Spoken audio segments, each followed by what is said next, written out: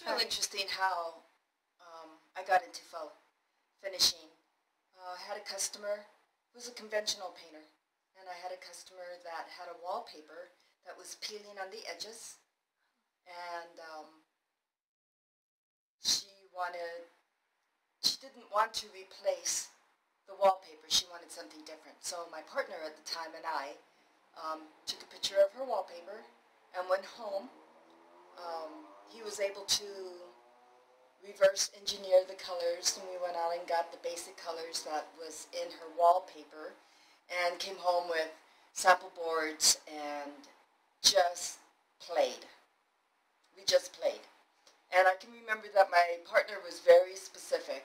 He really wanted everything done just right. And I said, no, I think if we just do this, and I just got a plastic bag and I just had fun, I think that's what she wants. So we took both samples back, the one that he did and the one that I did. She picked mine. So we did her bathroom, and we both looked at each other and said, this is kind of a fun job to have. And it went from there. We traveled. We did lots of powder rooms and bedrooms and got into wrought iron fences and got to travel.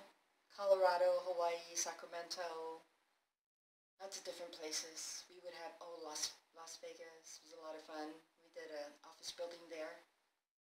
And I'm using a lot of these samples that I have here.